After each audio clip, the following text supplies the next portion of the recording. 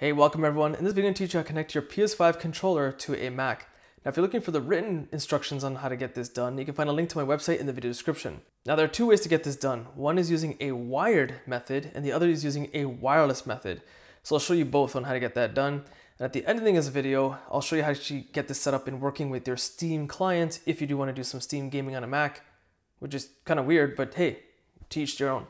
Okay, so connecting this with a wire is pretty simple, but you might need to buy an adapter possibly. The reason I say that is because there's a USB-C port at the top of the controller. You want to use the PS5 controller wire that came with it. It'll connect in here, no problem. The other end of the cable is a USB-A fitting. Chances are it won't fit into your Mac, especially a MacBook, because they usually have USB-C fittings. That's where you probably have to buy some sort of adapter. One like this. This is one that I use. It's a USB-C adapter to multi different ports. So there's an assortment of ports, and one of them being a USB-A fitting, which is perfect for this type of scenario. So you can kind of just Google search or whatever, USB-C adapter, multi-adapter if you want, and kind of buy your own.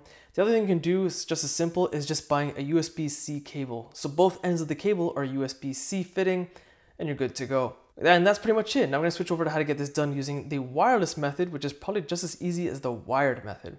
So to get started, you want to put your controller into pairing mode. In order to get that done, you want to press and hold the PlayStation button and the share button on the controller together at the same time and hold it until the lights on the PlayStation 5 controller start to flash. When it starts to flash, that's when you know it's in pairing mode. Then you want to jump over to your Mac. And on your Mac, open up the main System Preferences menu,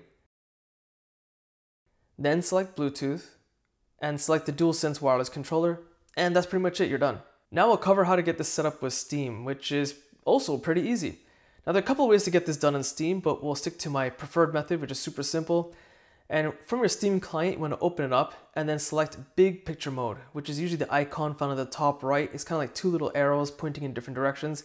Tap on that and it'll open up Big Picture Mode. From here, you want to select the Gear Settings icon in the top right, then select Controller Settings under the Controller section, and you should see your PS5 controller under the Detected Controllers section. If not, and you just connected your PS5 controller for the first time, or maybe just installed Steam for the first time, reboot your Mac and try again. From here, you can calibrate some settings and kind of even mess around with the menu using your PS5 controller. Go ahead and test it out and you'll know right away if it's working or not. Now the last thing to do is, if you have a PS5 console and you want to connect your controller back to the console, we're going to cover that right now, which is super simple. All you need to do is take the USB cable that comes with your PS5 controller, connect one end to the controller itself, the other end into your console. Just simply press the PlayStation logo on the controller, and that's it. It's synced up.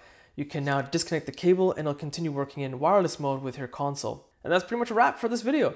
So I hope you found this video useful. If you did, be sure to check out my social links in the video description. Hit the like button, it does help, subscribe, and thanks for watching.